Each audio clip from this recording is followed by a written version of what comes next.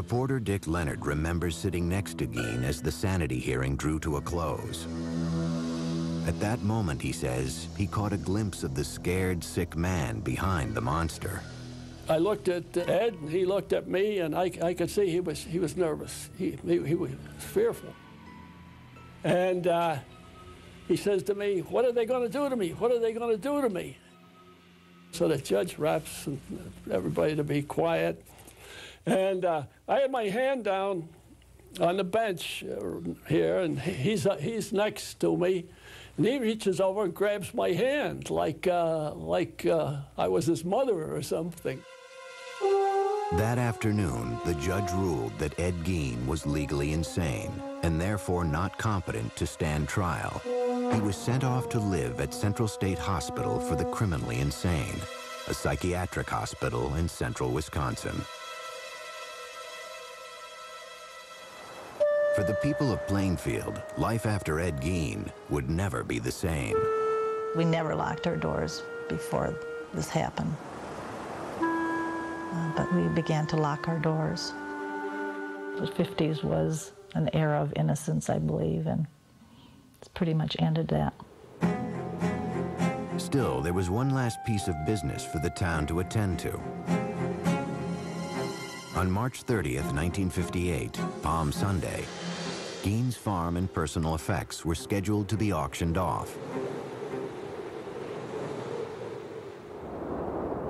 But in the early morning hours of March 20th, residents awoke to a strange orange haze glowing a few miles out of town. There will be an auction here Palm Sunday, but this house and the personal belongings of Ed Gein will be conspicuously absent. Call it an act of God or whatever you will. The main attraction will be missing, reduced to a mass of rubble by a mysterious fire.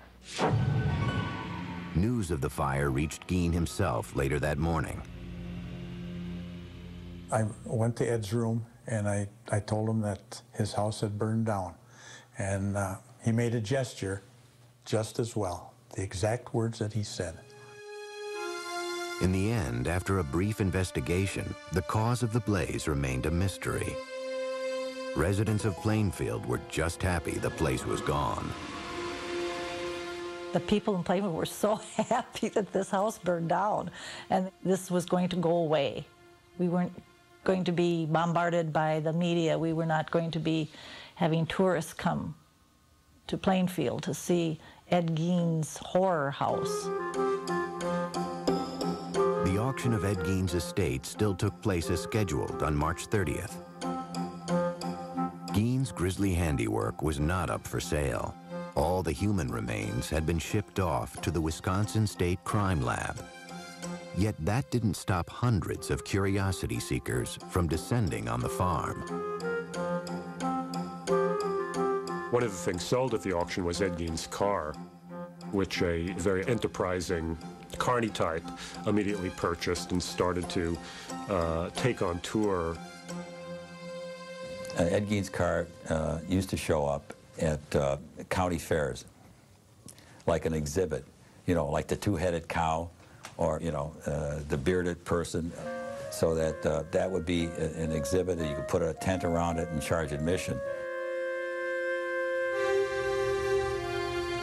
At Central State Hospital, staffers soon came to view Ed Gein as something of a model patient.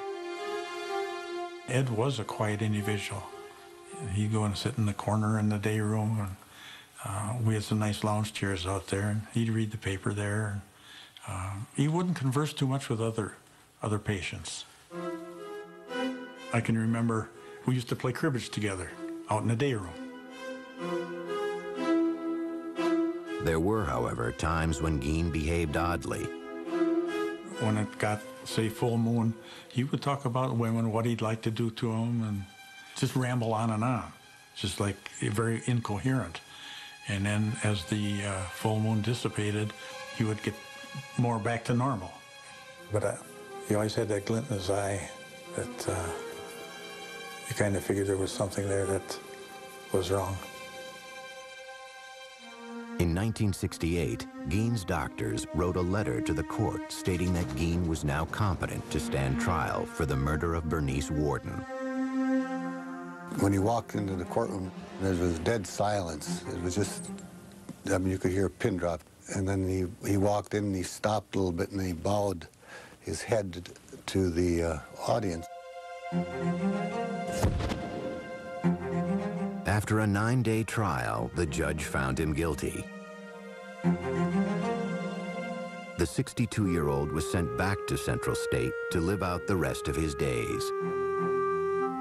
In time, Ed Gein's macabre fame would fade, yet his twisted saga would never lose its capacity to shock or its power to provoke our deepest fears.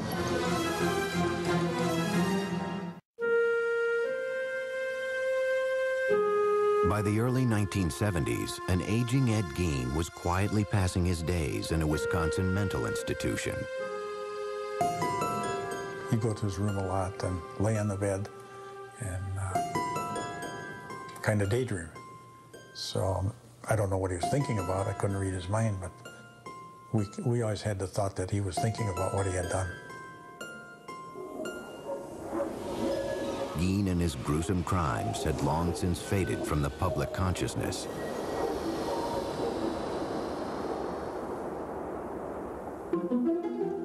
Yet the story of the so-called Mad Butcher of Plainfield had firmly taken root in the darkest reaches of the American psyche. It was a time where he became almost unlifelike, almost like he was a creature of fiction, I think. Some type of a demigod, almost. My name is Gunnar Hansen. In 1973, I killed 4 people. I was Leatherface in the Texas Chainsaw Massacre. When Texas Chainsaw Massacre was released, it played predominantly in drive-ins. And to say there was an uproar over it would be an understatement. You know, teenagers went in their cars looking for a good time. And what they were exposed to was literally 90 minutes of pure hell. Directed by Tobe Hooper, the film featured a character named Leatherface, who wore a mask made of human skin. During the filming, late one night, Tobe told me that this was based on Ed Gein, very loosely. I mean, what he said was that Ed Gein was the inspiration for the family, that if you take essentially the fact that they made furniture out of bones, that they had skin lamps, that they might be cannibals, and that Leatherface wore a mask, those characteristics were lifted from Ed Gein. What Leatherface really is Ed Gein as a little child would imagine him to be. Because these crimes were real, we had to make Leatherface into this hulking monster who wears a mask of human flesh and wields a chainsaw, instead of being the boy next door who does these horrible things. 17 years later, a different take on the legend of Ed Gein would help make the film The Silence of the Lambs a critical and commercial hit. If you look at The Silence of the Lambs, where the Buffalo Bill character is trying to make a skin suit out of women's body parts, which is something that's based directly on Gein. The killer, the grave robber, all of the things that, you know, you want to get into a good horror story, he was there. He was their source. Because the imagination could take Ed Gein anywhere, and it has. The irony is that as twisted as Norman Bates was, as terrifying as Leatherface wielding his chainsaw is, and as pathologically insane as Buffalo Bill is, Gein was worse. Gein had everything these characters had in spades. 2001 saw the release of a low-budget independent film about the life of Ed Gein. I thought Ed Gein would be a good topic for a movie just because of the mindset of this person. This person who lives by himself with his fantasies and with just his loneliness and his mental illness, eventually steps over the line and becomes a killer. On July 26, 1984, Ed Gein died of respiratory failure. He was 77 years old. There wasn't too much emotion at that time. There wasn't much talk going on in town other than he's gone. He's dead. Ed Gein ended up being buried in the most appropriate place for him, right next to his mother in the Plainfield Cemetery. You know, ever since her own death in 1945, it had been his great dream to get back to her, and finally in death he had achieved that. Sometime after his death, Ed Gein's tombstone was stolen from the ground. It was eventually recovered and is currently being kept in storage at the Waushara County Sheriff's Department.